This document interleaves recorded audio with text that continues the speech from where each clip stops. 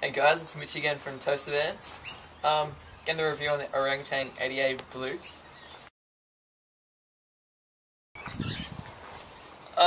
This wheel's got a 72.5mm diameter, so it's in between like the durians and stimuluses.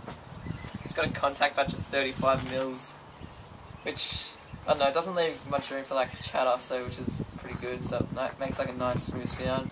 I've had these wheels for about 1 or 2 months now. Got them off Hopkins skate and they came straight away, like 3 days or so.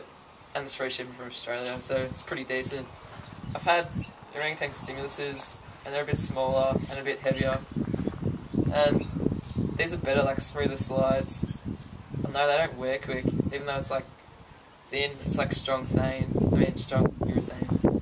And yeah, the plastic core in the middle makes it really light for freestyle, and it's center set, so it like doesn't cone, and if it does you can switch it so it like cones evenly on both sides. Pretty decent wheel overall, like I love it.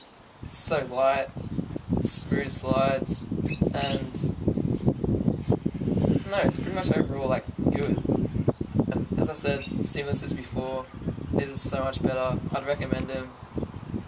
They say if you have like an 83A like normal orangutan wheel, you should like go back to the 80A's Baluts because the different urethane formula. 83A Baluts would be like an 86A stimulus or like in heats and all that. And yeah, if you're like into freestyle or freeride, definitely recommend these wheels as they're really light, the plastic core and that, and just smooth slides. So yeah.